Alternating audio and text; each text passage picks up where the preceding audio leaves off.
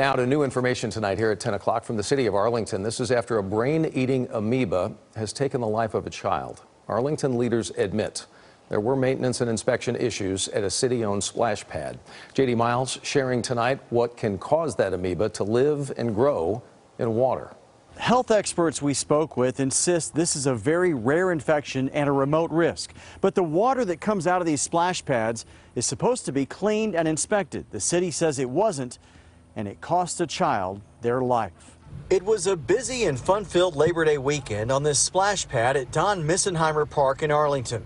Amanda Clothier was here with her youngest, who enjoys playing in the water. It's mostly been good. We've had a fun time, especially with my little guy here. It was also that weekend when the city of Arlington says an unidentified child was infected with a bacteria in the water that causes what's known as primary amebic meningoencephalitis.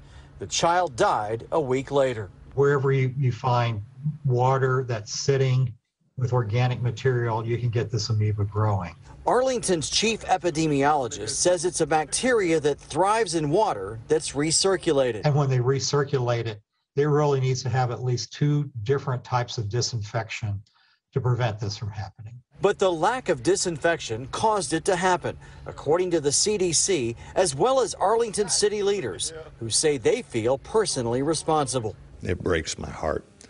I'm a father of 4, grandfather of 5 kids from 2 to 7 years old. I cannot imagine having to bury a child or a grandchild like that. It's completely unacceptable, and it's devastating. Daily inspections were not occurring regularly at least 2 of the splash pads. And either they weren't recording their results or they simply weren't going. I had no idea. What do you think about that? That's very shocking and sad because there's so many kids that come here and so many families that depend on this. The city says all of its splash pads will remain off until an investigation and that the water supply was never impacted.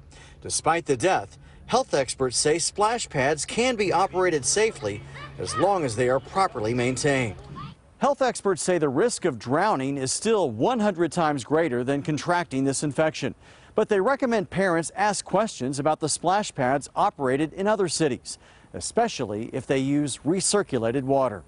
In Arlington tonight, J.D. Miles, CBS 11 News. One other note, it is important to reiterate just how rare this is. The CDC says that you should seek treatment immediately if you think you're infected, but it's almost always fatal, they tell us at the same time. Still, these are the symptoms to be aware of: severe headache, fever, nausea, vomiting, and when it advances over time, patients can see stiff necks, seizures, as well as hallucinations. Things to keep in mind.